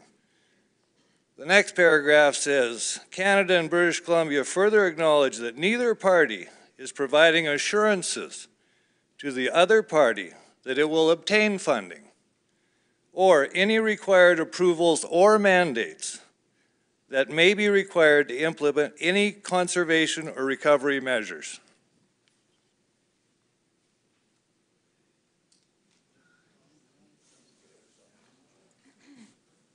Thank you. So those clauses are in there to assure all the parties that the annual budgeting process that each government goes through to get a vote and allocate dollars to this will be essentially protected. Government gets to make their decision around how they're going to invest their budget on an annual basis. What we are saying, though, that government has signaled that we have funding for the next 5 years, or 4 years now, and it'll probably keep rolling over each year to invest in caribou recovery. But those are clauses essentially to protect each government from what it can commit to in any given year. Just kind of say that agreements of that nature, those kinds of clauses are pretty standard. I think when you read the agreement too, it also commits to seeking to find the funds to do the things that we're committing to in the agreement. Okay, we're going to move down to the back quadrant there. Brian, hands in the back quadrant. Would like to ask a question? Oh, right there? Okay. Sorry, go ahead, Megan. Yep. Thank you. Good evening. My name is Kathleen Connolly. I'm here representing the Dawson Creek and District Chamber of Commerce and the Concerned Citizens for Caribou Recovery. One of the things we're concerned about, we have two letters that we will be submitting to the committee tonight, is that the Caribou Recovery Agreement started in about 2002 being negotiated with governments. Our concern is that government has said that really public input ends on May the 3rd, which is just a very short amount of time. The socioeconomic impacts to our region could potentially be devastating. The provincial government has not started a socioeconomic impact assessment for any part of our region today.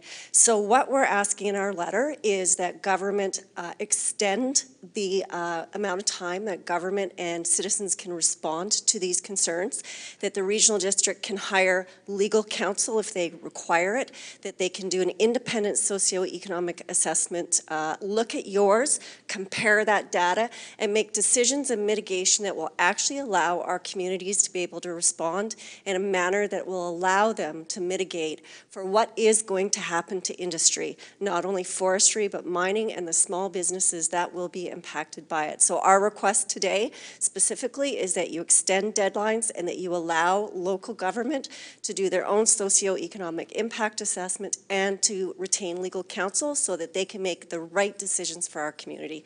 Thank you very much.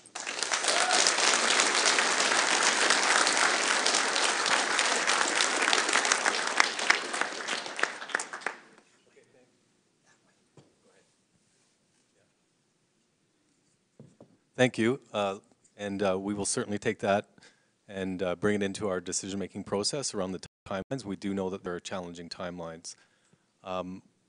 We have embarked on working with both Canada, ourselves, and with local government on a terms of reference for an economic impact analysis that we want to do with the communities. We recognize the timelines are challenging. We think we can get a lot done in the time frame that we do have, but I can assure you that the information that we are collecting and that we're going to be bringing back to our respective decision makers will be fully apprised of the economic consequences of any partnership agreement implementation.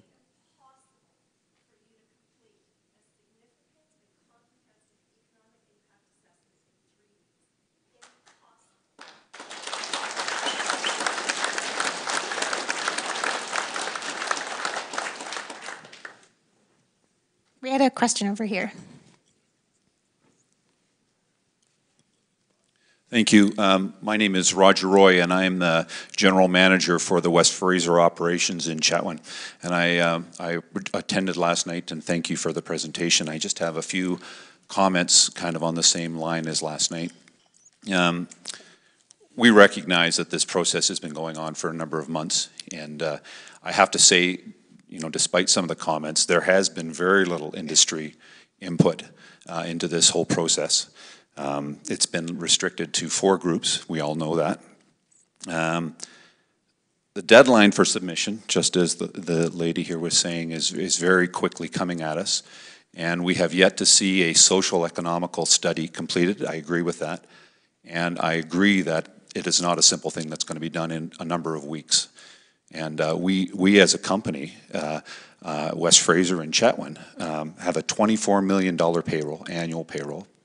We've invested $150 million into the Chetwynd facility in the last 10 years. We contribute about $34 million annually to the local community of Chetwynd, which, by the way, is about 2,500 people. We have 250 direct employees and about 350 indirect employees, and I bet you there's some people in this room that would contribute to the operation of West Fraser in Chetwynd. This is a very significant issue for us, and we absolutely feel left out of this whole process. Chetwynd operation has been in Chetwynd CFI for 43 years operating, and is an integral part of that community. In a conversation that West Fraser had with the group in November, I believe, we were told that we would expect by the government, this is the government's words, job losses in the range of 500 people, which essentially would shut down either the CAN4 or the West Fraser operations. There's discrepancies still about the impact of the cut. Originally, we were told around 400,000 cubic meters. We're now hearing it's around 300,000. Our estimates very quickly, because we're rushed to try to determine where we're going with this, still puts it way over 400,000. The minister made a comment that he would expect, based on that cut, that we wouldn't see more than a half a shift, a loss in production at one of the mills. And obviously, the minister doesn't understand the economics and doesn't understand it's not a linear relationship between cut and operations. So I agree that we absolutely need to be involved in an economic discussion, and it can't be rushed. It has to be taken very carefully and considered very carefully by the committee. Thank you.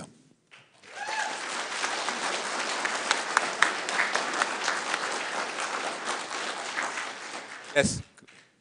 Hillary, there's a pillar right here. Good evening. I'm Henry Bergen. I've lived in this area for 50 plus years, and I've sold logs to Canfor for 40 years.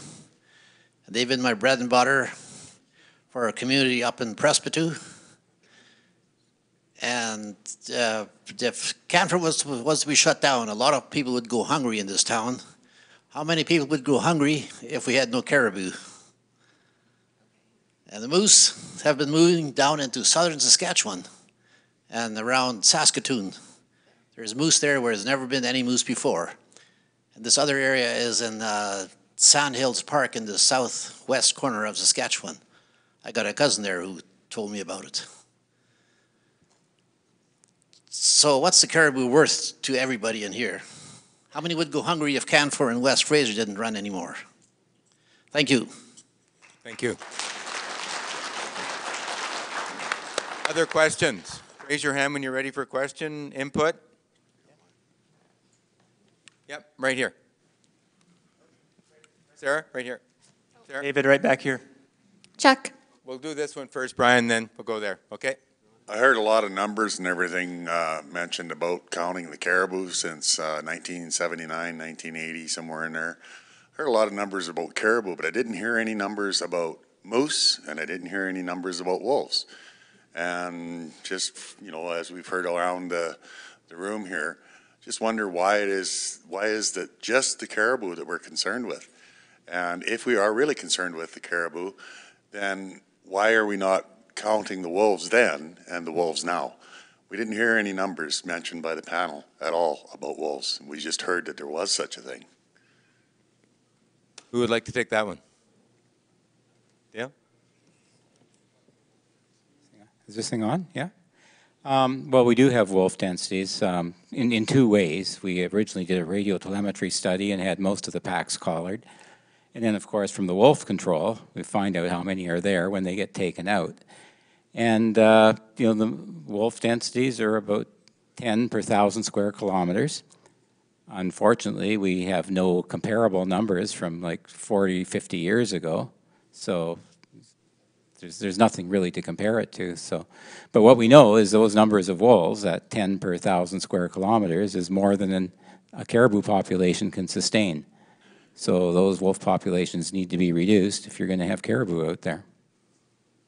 There are ongoing moose population estimates. I'm not directly involved with that. The Fish and Wildlife Branch here in Fort St. John regularly do periodic moose surveys in different areas, and there's people here today that you could probably talk to and get some feeling for some of the trends, recent counts. So, is that okay? Okay, Brian, back there. Thanks.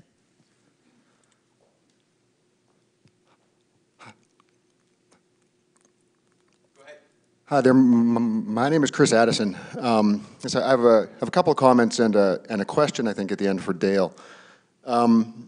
First of all, I'd like to thank you all for being here, because this isn't your problem. You didn't make this as public servants. What's happened is that caribou have suffered from a lack of leadership at the political level for 50 years, not you know, in the last 5 or 20. One thing to keep in mind, and I've been involved in this caribou question for about 25 years, most of my life. All caribou recovery is about reducing predators one way or another. Whether you're talking about direct removal, reducing moose, or restoring habitat, you're talking about fewer predators on the landscape over time. That's something that everybody needs to get comfortable with, if that's what we're doing. And then one other thing that's happened in this region that hasn't so much in other regions is that we had a predator control program here for decades. Going back to about 1904, we had a predator control branch of government, and their job was to kill predators. And they killed them very, very well, especially after the Second World War. That produced the ungulate populations that we saw in the 50s, 60s, 70s, 80s, and 90s, where caribou and moose were living in the same landscape because there weren't very many other things that eat them. Dale talked about habitat adjacent to core caribou habitat being important as well. I'd like to keep in mind we have an area in this region called the Muskpakachika Management Area, which is exactly that. Very little habitat disturbance within it, but we're still seeing caribou declines, and that, I think, is a factor of the predator control work where we're seeing an ecological rebalancing of the area after the predator control work.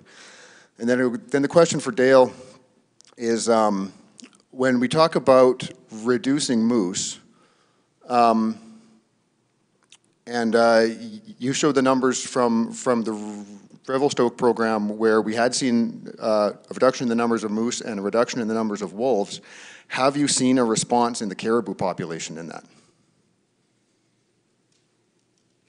In the Revelstoke situation, that caribou population was declining, and following the moose reduction and the coincident wolf reduction, the caribou population stabilized, stopped declining, but didn't recover. So it was enough to sort of slow the decline, but it wasn't enough to do the recovery. So since that time, they tried a maternity pen, which wasn't very successful compared to the Clinziza.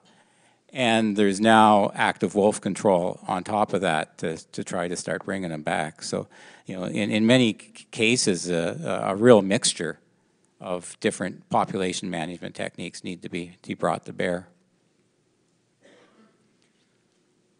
Other questions at the back? Yes, this gentleman right in the middle, Sarah or Brian?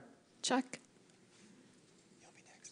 Yes, good evening. My name is John Gibbons. I'm the Woodlands Manager for Canfor in Fort St. John here. And I guess my question is for you, Dale, and thank you for your informative presentation tonight. It was very good to see the caribou population numbers increasing with the predator control that's in place. Given that one of the main strategies being proposed by these agreements is habitat protection, and sort of by your own admission, that's kind of a long run, decades, a process that will take decades to produce results. I would just like to pose a question to the panel. What is the rush, guys? There's very tight timelines for feedback. Communities and industry have not been involved in these discussions. The caribou populations are trending in the right direction, so they are not at imminent threat, provided that we continue doing predator control. And the measures that you're proposing will take decades to implement. So if this is really about caribou, the caribou populations are okay for now with predator control. The measures will take decades to implement. So why the rush? Why only 1 month to provide input on something that will impact so many people in this area?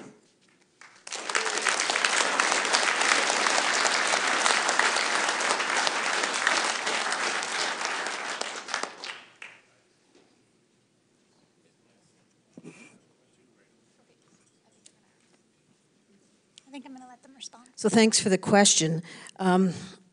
I mentioned when I spoke that the minister made a finding of a imminent threat, and yes, we are seeing some cautious recovery there in a couple of the populations, but there's a long ways to go.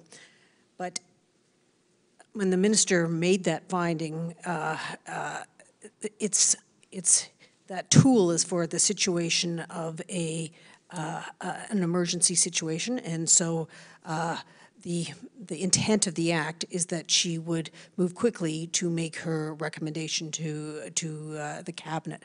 So, you know, a year is coming up now. I think that's kind of getting past kind of the quickly time frame. So there will be a desire to have a discussion about what the options are in the near future. I think a lot of this conversation is going to go on for some time as we work through the various aspects, but because I'm encouraging you to provide your input now, recognizing that we don't have all the information, but provide that input now so that we can take it to our cabinets for them to consider about what the next step is. Yes, yeah, at the back We have there. quite a few questions in this quadrant, just so you know. Hello, I'm Gary Adolph. This is a third generation issue that's gone on in my family. I have not heard about the Gacho caribou that you guys have done, the studies back in the 80s there. You guys hired college students to go in and do counts, and you never brought in any trappers or outfitters to do this.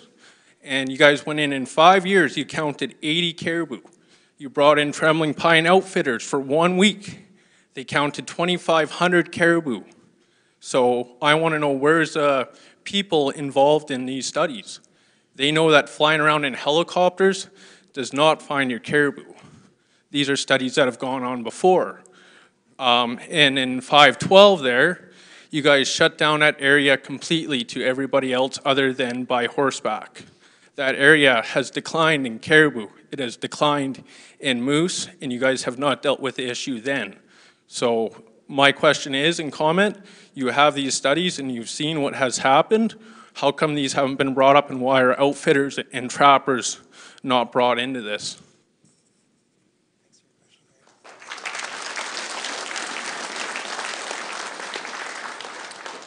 So the question is relating to local involvement, and in particular local involvement in the West Chilcotin caribou. I think that captures it, correct? Is that correct? So local involvement, it's certainly a part of our hope as I described on the slide, and maybe not in enough detail. I could certainly go into a lot greater detail about what I'd like to see in the program around involvement with communities, whether it's Anaheim Lake, Risky Creek, Williams Lake. People that are living out on the land there, we want those people to be partners in caribou recovery.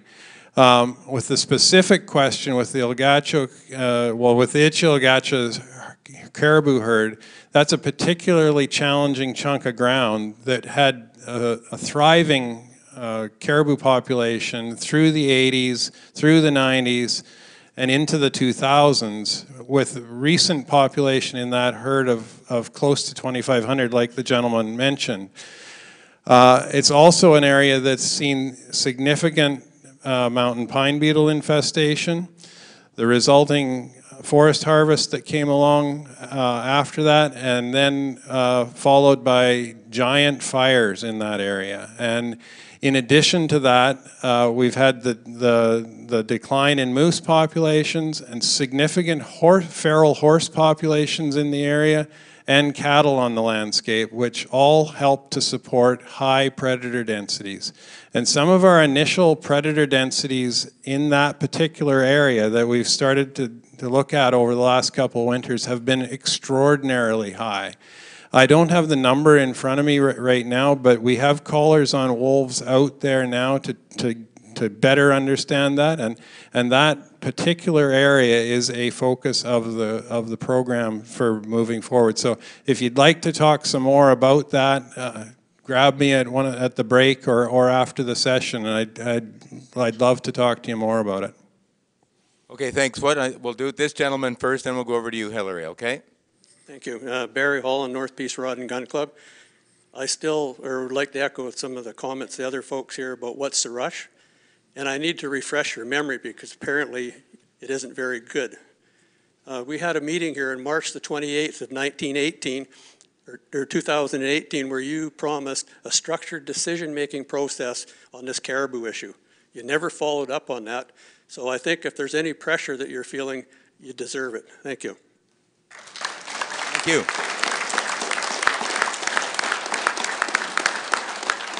Go ahead, sir. Okay.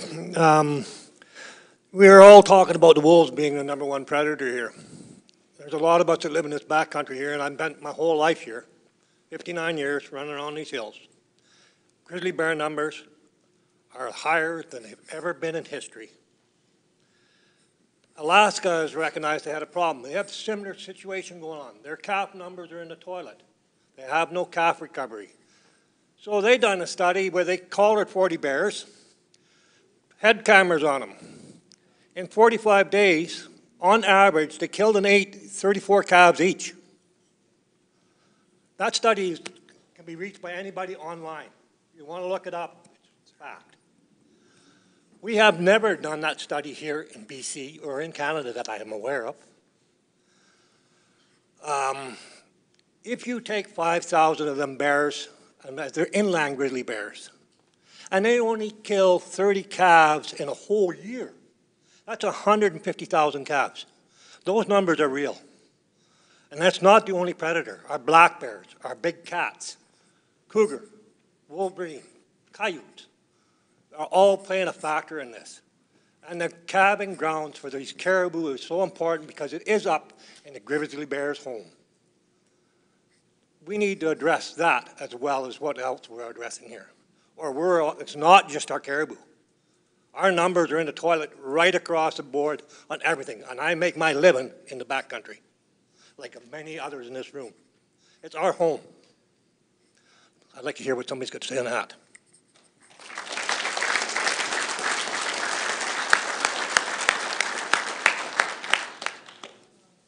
Who wants to take that one? Darcy? Or Dale? Yeah, I'll try. It's on? Okay. Yeah, there's absolutely no doubt that, grizzly bears are a significant predator on moose and caribou. They're not as significant as the wolf predation is. We've got the numbers. Like I said, about 75% of the adult mortality that we had of radio-collared caribou was due to wolves. I don't remember the exact number, but 10 to 15% of the additional was grizzly bear mortality. And they certainly kill calves, but probably just for the relatively first few weeks of life. The other thing is, if you do the calculation like you just did, it would show that even though grizzly bears might be a fairly significant predator on calves, in reality, most bears never kill a calf, because if they did, they'd kill every calf out there and there'd be no caribou left after 1 year. So when you actually do that calculation, what you find is probably only about 10 or 15% of the grizzly bears out there actually kill a calf each year.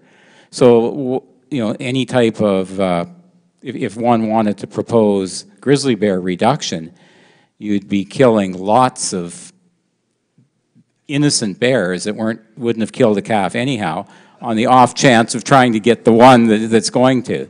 So,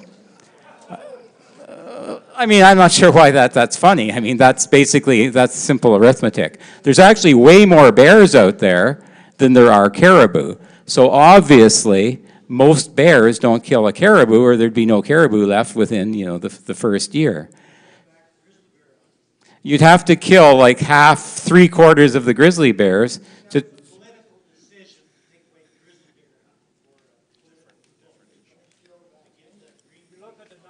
Yeah, true enough, but that's not actually the issue here right now. We're talking about whether it would be legitimate to try to do that. The point remains, we know that wolf control on its own is an effective way of turning around these caribou populations, and that's sort of the one that's most practical and most feasible to do at this point in time. All right, we're going to take a question over here if that one's done. Thanks for waiting. Hi, my name's Wyatt Soul. I'm owner or part owner with my parents and now my son for 3 generations. So 40 years we've been in the rental business. So I kind of grew up here. My mom and dad walked across the rail bridge when I was 9 months old, so that was 59 years ago. But it's obvious the wolves are the issue. At the same time, there used to be a wolf kill program because I was up in Fort Nelson curling when, what was the girl, the anchor that went up to follow Paul Watson as he went 50 yards in the bush and camped in the cold Fort Nelson weather to stop the wolf kill program that was going on. That was how many years ago? Anyhow, Pamela Wallen, yes, I remember that. We were curling up there at the time. So government has dropped the ball on letting us kill wolves. Now you're going to put a sledgehammer and stop industry, because it's always industry's fault. Whenever you deal with wildlife, it's always industry's fault. Well, we all got to live, we all got to make a living, we all got to pay your taxes so that you guys can have a paycheck, and we need to go on with that. But my point is the wolf kill program just needs to be expanded. The reason you're getting more wolves every year is they're flooding back in because you're creating a void. All the wolves around these areas that you're now killing wolves just slide into where there's no other deals. And I think you could probably attest to that, the biologist, I guess. The other thing that seems weird about this whole situation is we have 2 sawmills in Chetwynd thinking about closing over allowable cut, and we're expanding the timber license for the natives. What is the deal with that? That's the elephant in the room. We're going to shut down existing mills, and to my understanding is the natives don't have a sawmill. Anyhow, so that's the elephant in the room. This is why people are upset. No one will say it because it's not politically correct. But it is the elephant in the room. There's a lot of contractors around town. They don't get a contractor unless they have a native partner. And we're okay with that. But some businesses need to survive without a native contractor as your partner. And who does the work? Anyhow, thank you.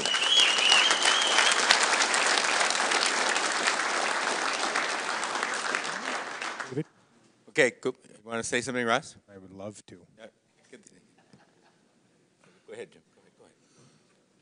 I'll respond to part of your question. You're right. There are 2 sawmills in Chetwynd. Now, I've been around here since about 1980, doing what I do, which is policy work, social impact assessment, negotiations and consultations between First Nations, government, and industry. I've got a long memory. Back in the mid-90s, we were engaged in a policy dialogue that was focused on what was called mill rationalization. And mill rationalization was a strategy that would get the major mill operators to sit down and talk to each other, because in almost every resource town across the north, there were several mills competing with each other, both for fiber and for market. That fell flat on its face. And what happened after that, from a First Nation perspective, is that we've seen year after year of increases to the annual allowable cut, and we've seen movement of forest companies with provincial government approval higher and higher into the mountains and up into the subalpine habitat of species like caribou.